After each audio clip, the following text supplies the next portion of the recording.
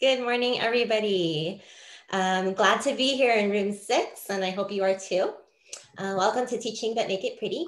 I'm Erica Aguirre. I teach history, social science for ABC Unified School District. I'm currently split between two schools, 7th grade history and 11th grade history. So I teach at Ross Middle School and Gar High School.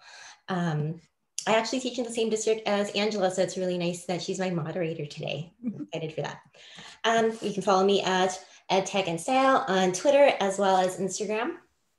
And again, welcome. I'd love to know where you guys are from, and I wish we had not a condensed time frame, but go ahead and drop it into the chat where you're from. Okay, we got Santa Ana in the house. That's a big one. Los Al, right next door. Daly City, wow, okay. Orange, that's where I'm living. Okay, Irvine, cool. Welcome, glad you're here. All right, so teaching, but make it pretty. What does that mean? That is my way of saying, let's employ some graphic design methods into our teaching. Okay, so our agenda today is what is it and how can we incorporate it into our teaching practices, why we should pay attention to graphic design, and how we can do that. So I have 3 tips, simple tips, and a simple method, and many resources for you. So let's get started with that. Anytime you have a question, go ahead and type it into the chat.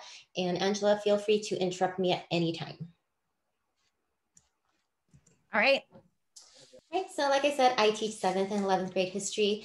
I would not be the dog mom I am if I didn't introduce my dog, Dr. Indiana Jones, which you'll see a picture of later on. And again, follow me at EdTech and Style.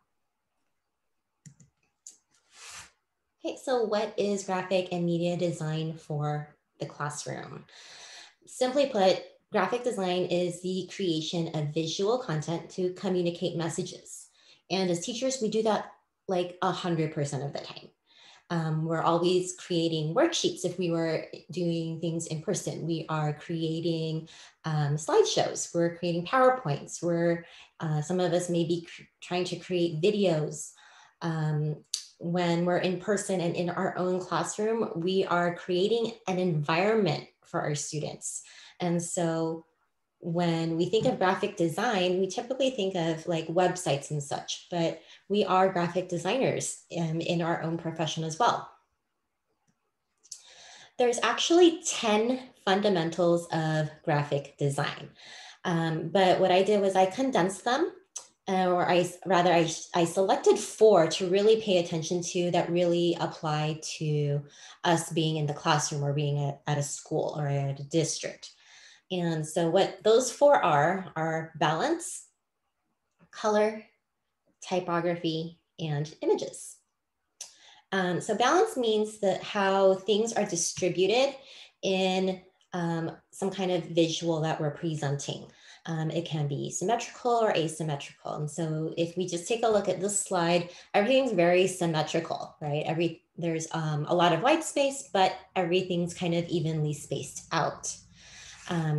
When we take a look at color, we're dictating the mood or the tone we want to set. And color often represents our brand, and I'll talk about that today as well. Typography is something that I think teachers, including myself, just love. And typography has to do with the selection of fonts and how we are using them to kind of create the tone or set the mood. And typography, we see typography everywhere, like from advertisements on TV, and from the font that we select for our students when we're creating student-facing materials. Images, as teachers, we know that images help the situation. We know that images or pictures help our students to understand more. We ask our students to select or to create images in certain assignments. And so images are important as well.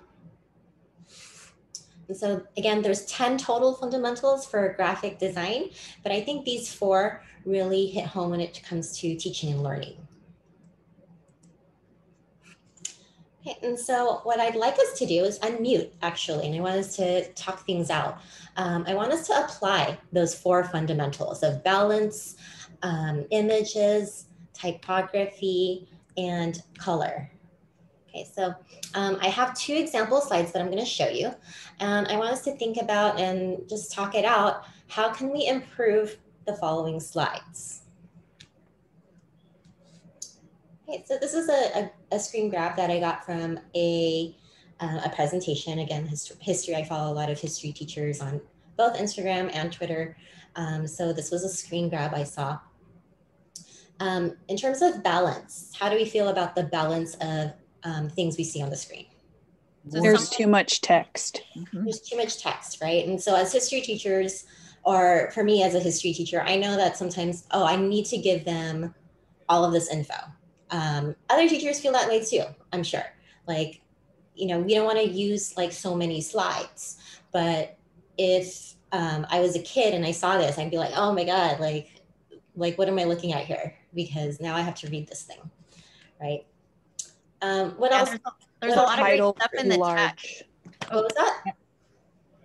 Sorry, go ahead. Oh, I see here the text box is too large. Title is too large compared to the text, the other text. All right, and so then a cleaner background, busy background, right? So all of these things are distracting from our message, and our message is going to be our content, what we want the kids to learn. Okay, but I agree with you guys too that, you know, this background is a little bit distracting. I'm focusing on the bricks rather than actually the title. And the title kind of gets hidden into the background. Right, Sandra. Great adjectives though, like the font, the title font is too heavy, okay? And somebody said too harsh, which was a good right? descriptor. Okay. And so when we're talking about graphic design, it's really subjective, right? Like it depends on the person, on what, you know, it's very personal, like how we see certain things. It may be different from person to person, from student to student. And so it's kind of hard to gauge everybody or everything. Okay. The image is also quite pixelated. Okay, yes, that is very true. So again, that's one of the things we want to be careful with when we're selecting images. Okay, how about this one? Bad font choice. Okay, font choice. Okay. Need a better image. Okay, better image. The background still detracts from the main idea. The background. Yeah, I think universe of obligation is very vague.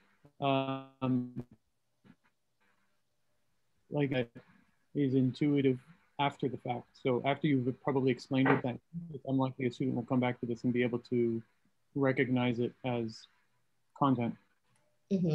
Right, and Angela mentioned thinking about access. So remember, we're designing for our students who are all different from each other. Some of them might be on an IEP or 504. And so maybe we need to think about how we can make this accessible for all of our students. And so that's what graphic design in teaching and learning, or graphic design in the classroom, is about, making things accessible for our students. Okay, and that brings me to the why we do this. Because we need to be able to clearly communicate, especially now where so many of us are virtual, everything is on a screen. Some of us are blended or hybrid. And again, we have so much on the screen. Some of us are concurrent, where we have people in person and people at home learning. But again, everything is on the screen. And in this day and age, when not only are students learning on a screen, but they are, you know, doing everything on a screen, things need to be visually engaging for them. So we not only need to communicate our message clearly, which is what we want them to learn, but we have to make it engaging. The students need to be engaged with the material so that it enhances their comprehension and they have a positive experience with whatever it is that they're learning. Okay, so three tips, 3 simple tips, a method and many resources. Okay, number 1, keep it simple. I don't know who said that, someone famous, right? But keep things simple. And you can see here on the slide that I created, it's very simple. I'm directly giving you the message. This is tip number 1, keep it simple. And if it was a quote by someone famous, probably that's who said it. Erica, really quick. Someone mentioned they do like the conversation about visually representing information, but also accommodating students who are absent. So I mentioned screencasting or sharing lesson slides. I don't know if you have anything else to share. Absolutely. So as a presenter, when we're presenting things like this, if we want to make it accessible for everybody who may be absent or who might not have caught the presentation, then that's where our speaker notes would come in handy. And we would type in things that we want to mention. So I actually do have like some speaker notes that I have in the slides presentation, which some of you are already viewing. And if I was doing this for my students, I would type in the speaker notes for the slides. If I was doing things like Pear Decks, which I'll talk about, or Nearpod or something similar, I'll tell you what I do for that. Okay, oh, sorry. Tip number 2 is keep it functional, right? So really think about purpose. What is the slide for? What is my materials for? So I'm talking a lot about slides and like PowerPoints type of things, but really you want to think of student-facing materials. So when you get back into in-person learning, I know that I'm not going to be doing everything digitally. I want to go back to paper.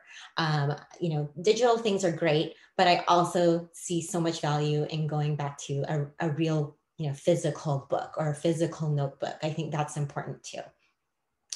But when you're giving student-facing materials or providing student-facing materials, you need to keep those things functional as well. So what is the purpose of having an image? Is it just to make it look good? Is it just to fill white space? And that's not really functional for learning. But be intentional about what you're using. This particular slide, again, I have a clear message, as well as for anybody who joined late, I have the bit.ly link there so that they can just type it into their browser so that it's accessible to them. And number 3, know your audience. So I was practicing this presentation with another presenter on Thursday night, Christy Flores. And, I told her like, well, I selected this presentation template because it was simple, okay? But I created this template or selected this template because I know that teachers or educators want things kind of quick. You don't need the big text box with paragraphs overflowing. You want things quick, to the point, and so we can get through it and we can get to the good stuff, which are the resources, the make and takes, and so we apply what we've learned about and how we can do that easily.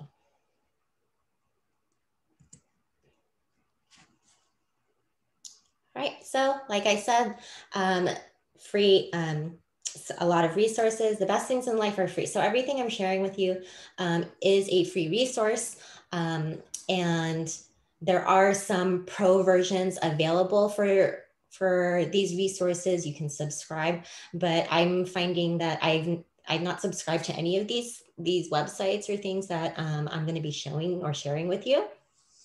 And everything is going swimmingly.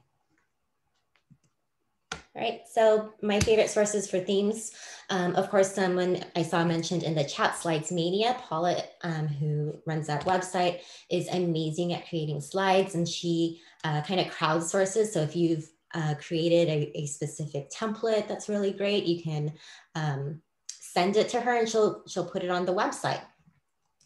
There's a lot of slides templates for educators in particular, because I believe Paula is an educator. But actually, hold on. I think her daughter is. Her daughter, okay. So my favorite actually isn't Slides Mania though, it's Slides Go. And the reason why I like Slides Go, or I prefer Slides Go,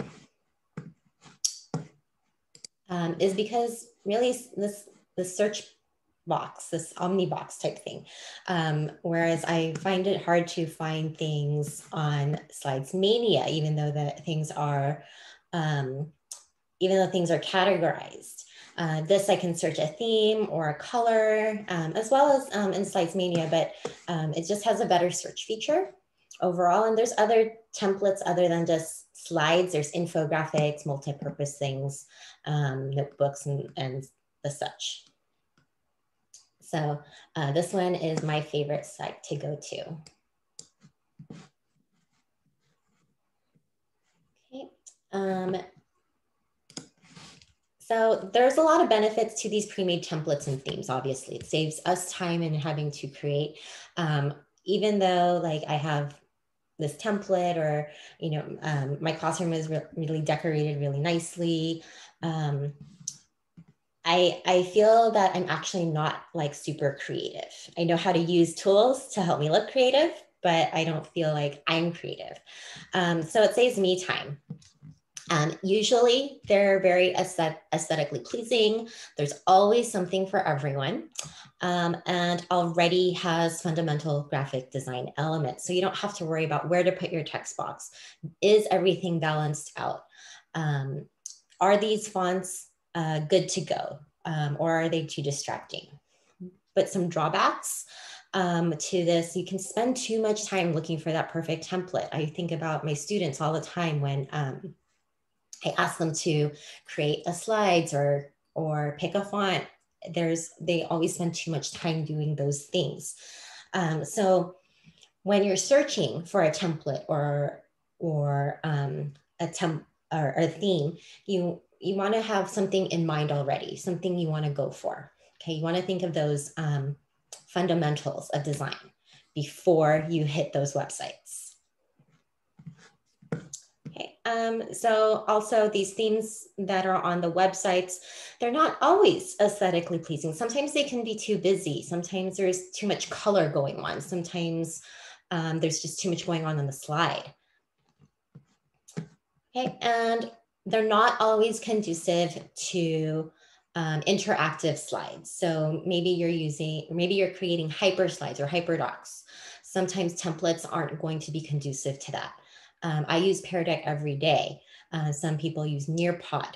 It's not going to be, they're not always going to be conducive to that. So those are things to watch out for when you select your theme or template. Okay, so for simple graphics and images, my favorite thing to use this year has been Flat Icon. I know that a lot of people use another one called the Noun Project, but I find Flat Icon kind of easier to use. It's the largest database of icons in the world, and they have a Google Slides add-on that you can use. And so you can see this link icon that I've been using today. That's from Flat Icon, and then Unsplash. This is Flat Icon. And then Unsplash is for free images. They're pretty much stock images.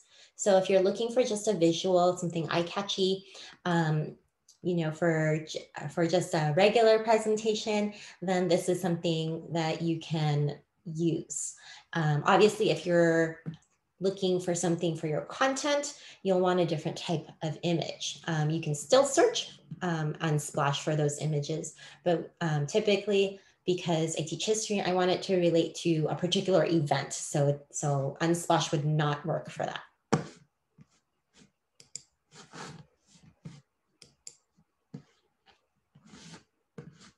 Right, so using fonts to engage.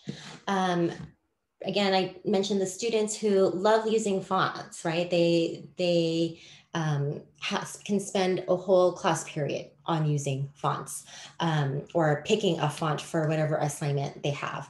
So, you know, even though they've been given the freedom to do that, when you're creating the materials for them, it's really important to make sure that the fonts are easy to read, as we did some analysis in those other slides, right? And also to make sure they kind of go together. Not just because you like the font just because you like the font doesn't always mean it's going to go with another font that you like. And that's kind of where my students fall off the track. They see 2 fonts or 3 fonts or 5 fonts that they love, and they put it all together on one slide, right? So you want to revert back, and you want to make sure that you're using no more than, I would say, 3 fonts maximum on a particular slide. And you want to select how you're using them. So, you know, for this slide example, I've used one particular font for the heading, and then one font for the main text or the body. Okay, so then again, it's not distracting from my message. So for font pair gives us featured font pairs that we can employ into our materials, and gives us the example, like this could be the heading, and then this could be the body text. And you can do a search by font type. Sans serif versus serif. Sans serif meaning no little tail end on the font. This is a serif font because it has a little tail end there. Displays, serif font, and some other type of fonts. But you can these are terms for graphic designers. I honestly only know what sans serif versus serif is. But it gives us more to look at and to select from, and to give us an idea of what would be good to use and what not. This is a font pairing site as well. It's called Font Joy, and you can use it to select 2 fonts to see if they go together, or 3 fonts and see if they go together. And then in that same slide is a non-designer's guide to pairing fonts.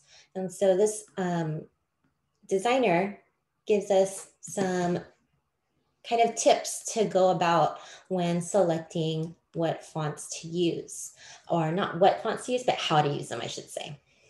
And so here's a tip: combine serif with sans serif, avoid similar classifications. So these 2 are similar classifications of fonts, whereas these 2 are not. We have contrast and font size, like a large heading, and then the body. And also weights, using bold or not. And then different roles, like I said, using one for a heading or one for a subheading, and then one for the body. This one is a clear example of like the student, right, who wants to have these 2 fonts, but they don't necessarily go together in terms of mood.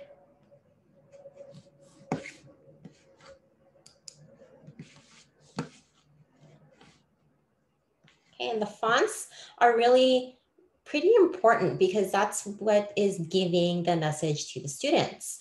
So selecting fonts is a lot more important than we think sometimes.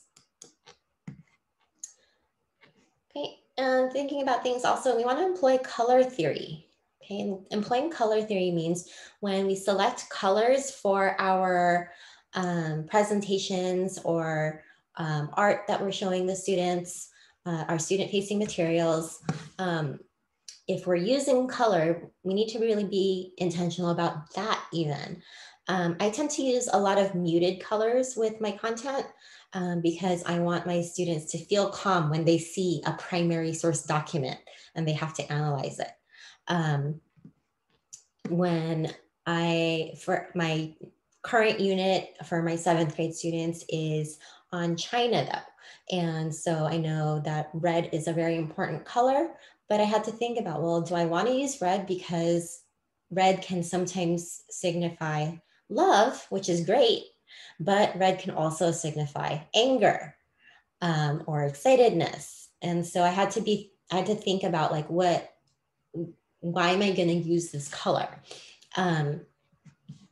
Here's a guide, again, for color theory, and it's a non-designer's guide about what colors we can or what colors to select and possibly not select, depending on our audience, our mood, what tone we want to project to the student. Okay, once we select our mood, though, sometimes we can have an issue about selecting other colors that go together. And so Color Hunt and Coolers, these two websites, are great for creating color palettes. So Coolers in particular has a feature where you can select a photo image and it'll create a color palette based on that photo. So if you're, one of my friends from another middle school was going to have her students read and analyze the poem by Amanda Gorman, The Hill We Climb. And there's a beautiful, vibrant picture of her wearing the yellow coat and having, a red scarf and blue. She was extremely colorful at the inauguration. And so she uploaded that picture to this website and it created the color palette and the hex code for each of those colors so she can employ those into the slides that she was creating.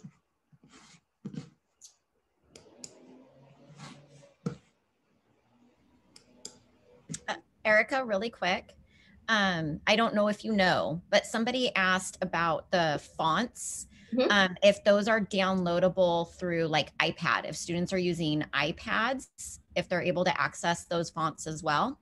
It depends on what app they're using on the iPad. So if they're using Google on the iPad, they can sign into hopefully a desktop, but when you're in the font or when you're in your text and you select the font, there's a selection at the very top. It says more fonts.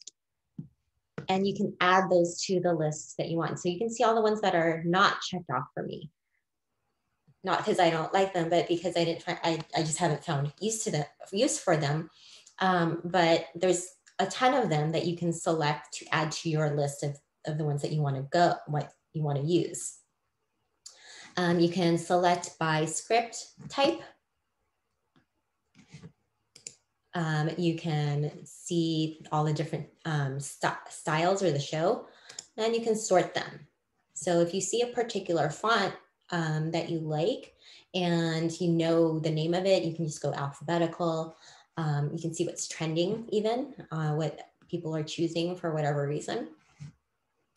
And then when you select it, it gives you a check mark and it adds it to your list. You can even remove fonts that you're just not going to use.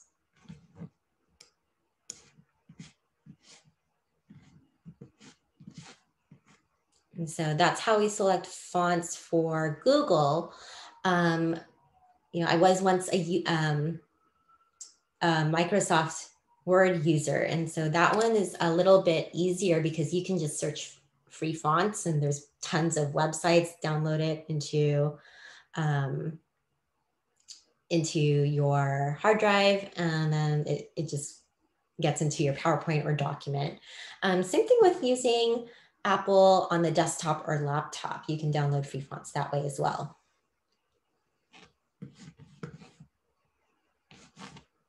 Right, so here, I mentioned in my description about creating a brand. So a brand gives the audience a focus, and it gives clarity to your audience. So about like who you are. It gives or evokes emotions and encourages connections. So think about like if I were to use this type of slides in all of my presentations, everybody would recognize like, oh, this must be an Erica presentation because it looks really similar to her style. And it gives us recognition, it's consistent, and it makes students feel more at ease with the material. Now, instead of creating everything from scratch though, Canva is just amazing with educators. If you sign up for Canva for Education, you get all the pro features for free. So if you've been using Canva for free, but you didn't sign up specifically as an educator, and it doesn't mean like there's a form that you fill in on Canva saying that you're an educator, then you can get all of the pro features for free, which gives you animations and all of the templates and all of the icons and images, just everything. And so I highly recommend you sign up for Canva for Education if you haven't already. Canva is great for education because not only is it free, but they've started, I want to say it was the summer where they started doing more things for education. So they have templates specifically for education with presentations, infographics, which my students actually used the other week for their final project. There's worksheets even that you can download and they can use digitally, okay, for different subject matters, flashcards, Google Classroom headers, which I do need to mention that they integrate with Google Classroom. And so you can upload your class into Canva, assign them something, and then they start creating. Even lesson plans, if you want to have like a visual lesson plan, maybe you're being observed and you want to give your principal or supervisor something really nice to look at. Class schedules, which is great to create for students, as well as they can create it themselves. Kind of give them some agency on that. Okay, and so then you can see all of these different templates just for education.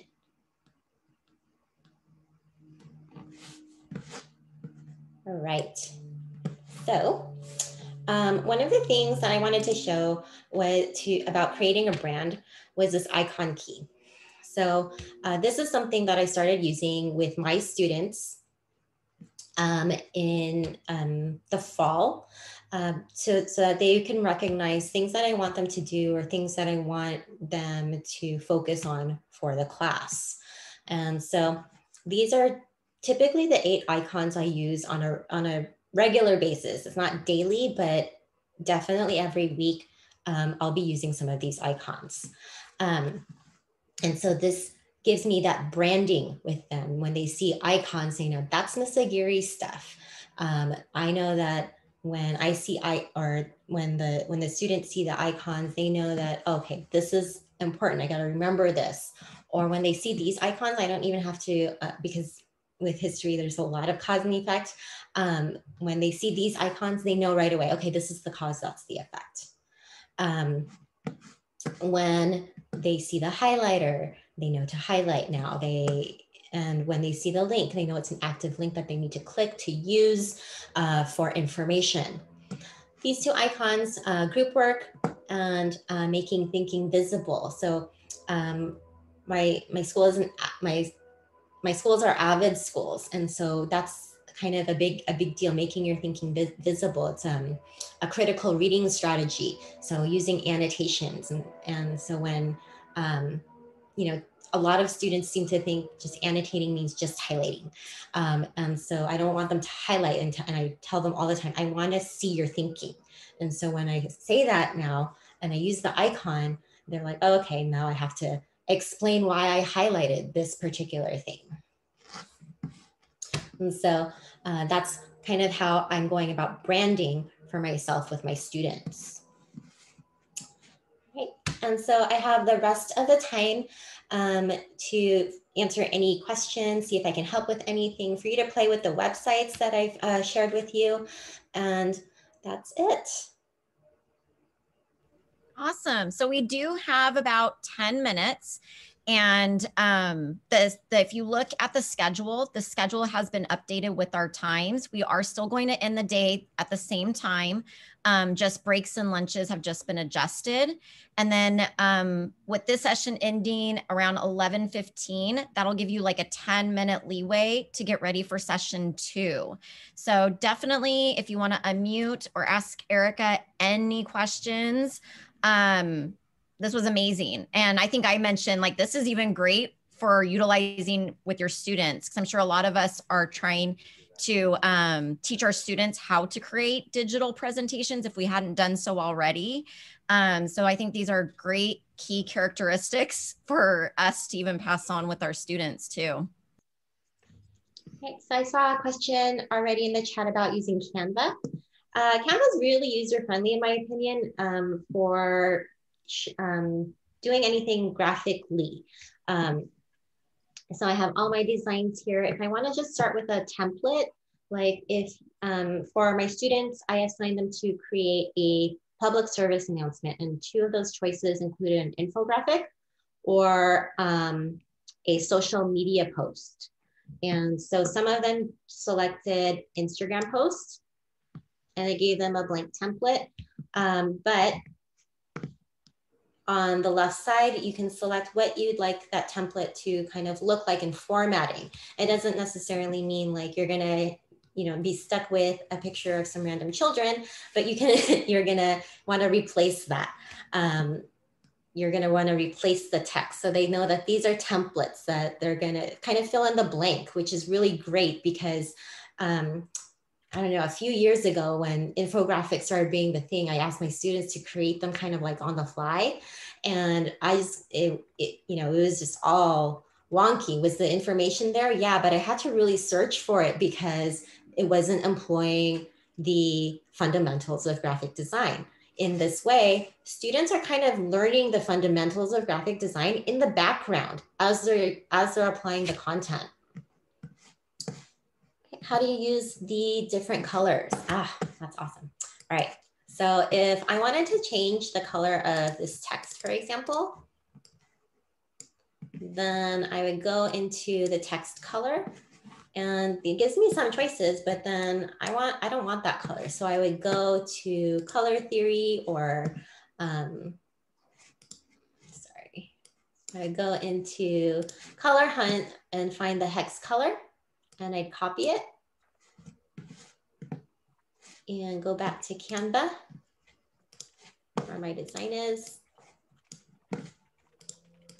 New color, I paste that hex color in there.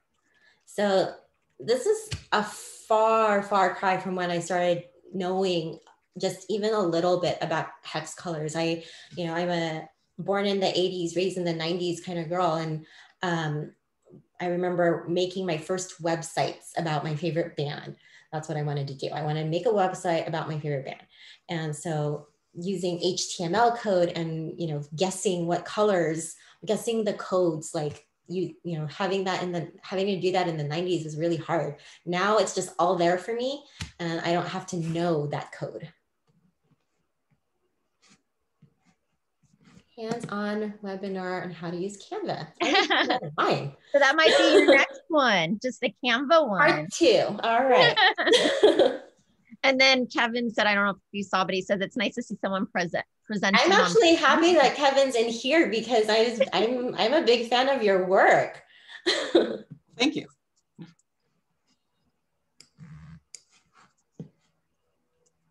Can I ask Erica?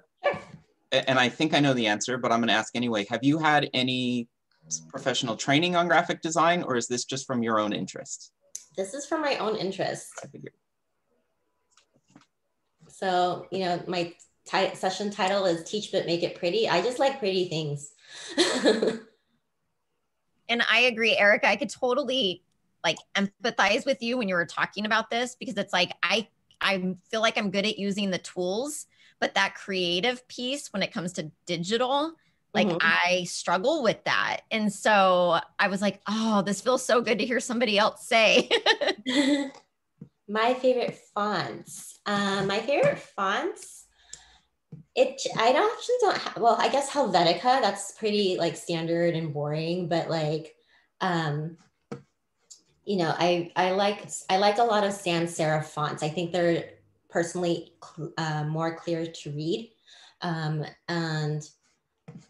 I think that it's still it's very modern. And I don't know, I just I'm not a fan of like serif fonts like Times New Roman. I know that like that's MLA format, which we have to teach our kids in ABC. But you know, there are you can use actually Helvetica in your MLA formatting. So, but I tell the kids, you know, use Times New Roman because that's what their high school teacher, because I'm also a high school teacher. That's what we'll use in, you know, at GAR or Times New Roman, and also, you know, if they move on to college.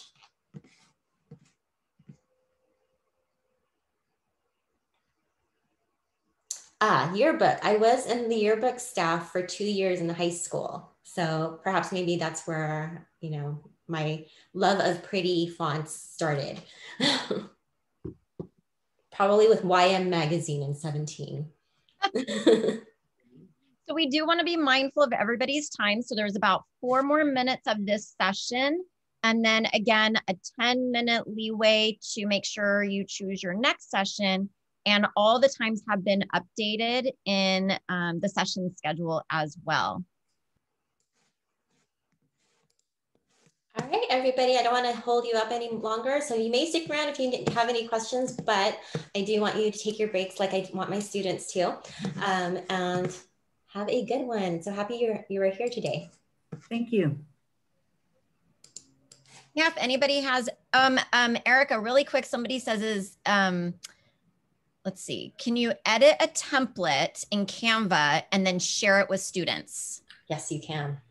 Okay, that was me. I was like, I want to have them make an infographic. So if I kind of like, you know, helped them know what I want where, then I could share that template. And did they do it in Canva, or do they do it like in Google Slides, or do they do it in Canva?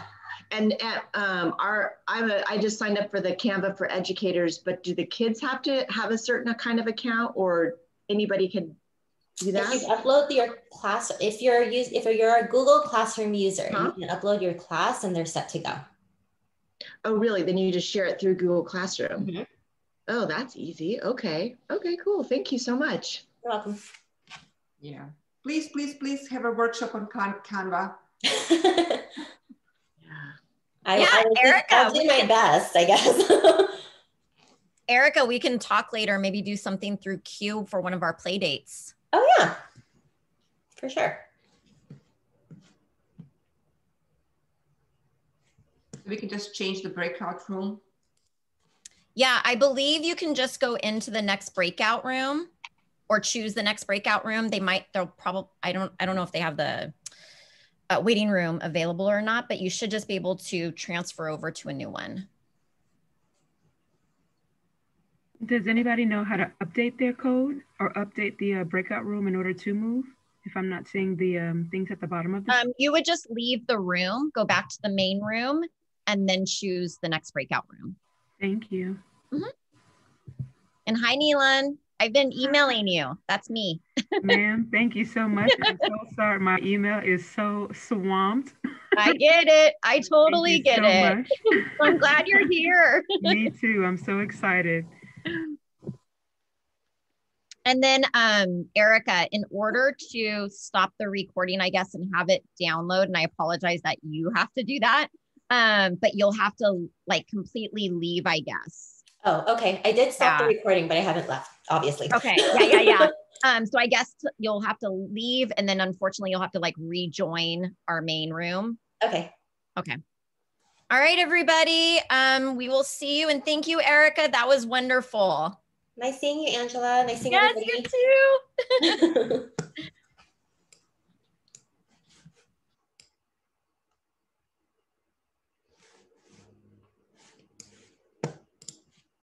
By the way, I think I have a couple of Edge Protocols gigs coming up for you. That sounds great. Rita, why is it only me? About something, but I don't know now. Listen, if you've been a middle school teacher for quite some time, everything can become dirty, yeah, okay? no, it's all Anything bad. and everything. It's